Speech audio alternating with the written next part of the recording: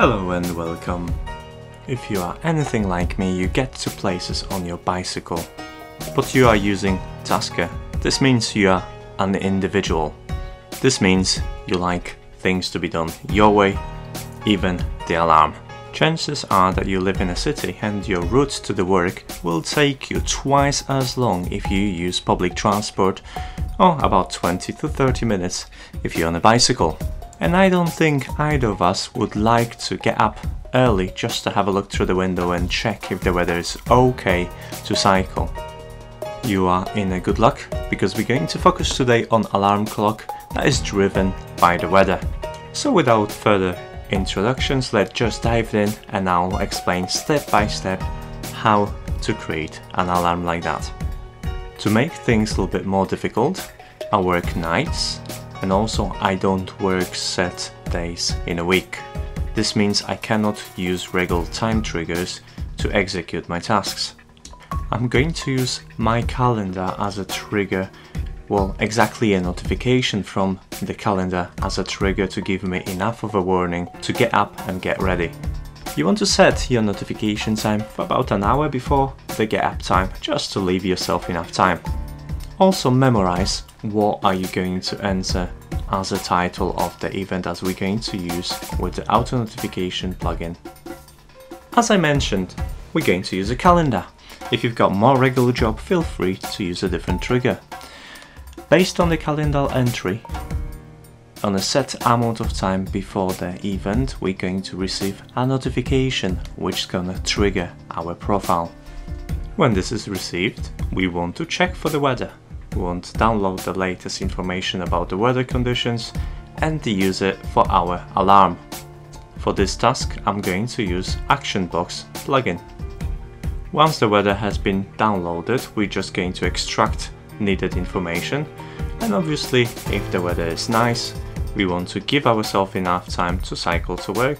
This update should cover several different weather conditions, from cloudy or partially cloudy to clear skies. If the weather is bad, if it's raining or thunderstorming, we obviously don't want to use a bicycle and we want to set the alarm with enough time to get us to work in a public transport. If you use a car, you can make adjustments for this as well. Let's say we're gonna need about 2 hours to get up, get ready and set off. If the weather is nice, however, that allows me to stay an extra hour in bed because my commute time on a bicycle is much shorter. So during the sunny conditions, I'd like to set off on a bike and enjoy the way to work. In this case, I would set alarm an hour later. And let's face it, who doesn't like extra bedtime? We're going to start our TASKER profile with setting up new folder. I'm gonna call mine cycle alarm, and we're going to use event trigger auto notification on intercept, and we're going to configure it to intercept our Google Calendar notification. We want our phone to respond to newly created message with notification ID 1 coming from application calendar. Also, I'm going to set the package name for the calendar application because we're later going to use this to cancel this notification.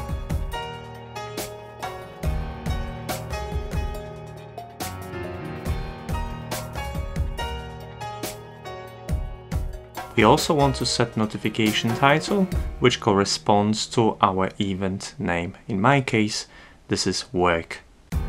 Okay, the boring bit is over. Let's go back and create new task now. Simply call it whatever you want. For me, it's just a cycle alarm. As I mentioned before, we're going to use ActionBox plugin, which you can download from the Google Play Store. Thanks to this plugin, we can easily download current weather information and display it in a TASKER. The weather will be stored in AB_weather variable. However, in order to use it, we have to paste it into a temporary variable to make it validated on our profile. Once the variable and its value is established, we're no longer going to need a temporary variable. I'm just going to run this task to show you how the variable is going to look like. As you can see, we've received a variable that contains current information from the weather type to information about the pressure. We need to split this information into more useful, smaller parts, and this is where arrays and variable splits come to play.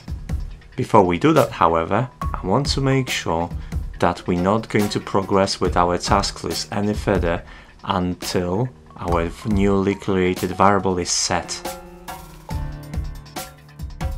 If you have a closer look at the weather informations that we received, you'll notice that all the informations are separated by exclamation mark. This is very useful to us because we can use this exclamation mark as something to separate each part of the message. Variable split will cut our variable into pieces whenever exclamation mark is present. This means we'll receive several parts of that main message, an array of variables. Each one of them will contain the information that was put in between the exclamation marks in the main variable.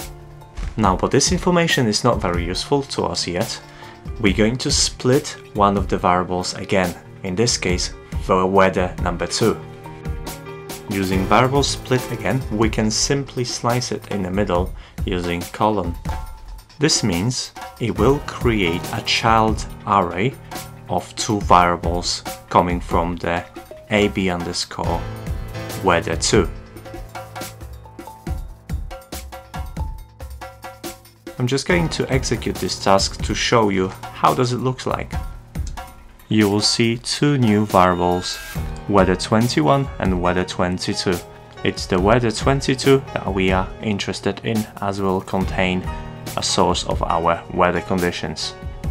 Also, before we go any further, we want to make sure that the task will wait until the new variable is set.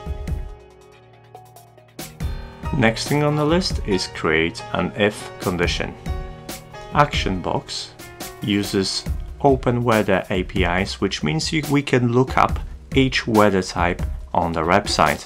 In this way, we can simply decide whether tornado is good weather conditions for us to cycle, or would you rather take a public transport.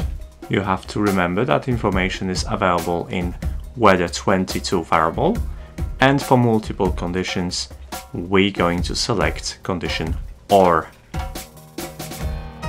I'm going to add a few of them I consider reasonable for cycling, and then we're going to continue with our profile. If weather is good enough for cycling for us, we want to decide what time we want to set our alarm. Because I work nights, I'm going to set it to 6 PM. Now we have our if statement completed. We have to close it by using what happened else. So if outside rains, cats and dogs, I'd rather settle for a public transport. I'm going to copy my alarm and paste it after the else statement and set it to something more reasonable, giving me plenty of time to get ready. Let's set it to 5. To return to our main tasks list, we have to close the statement if by using end if, and then following tasks will be executed regardless of the conditions. Once everything is set, we should clean up a bit and delete the values for our array and for our variable itself. And speaking of cleaning up, the last thing we have to do is delete the notification from our calendar. Auto notification cancel will help us with it.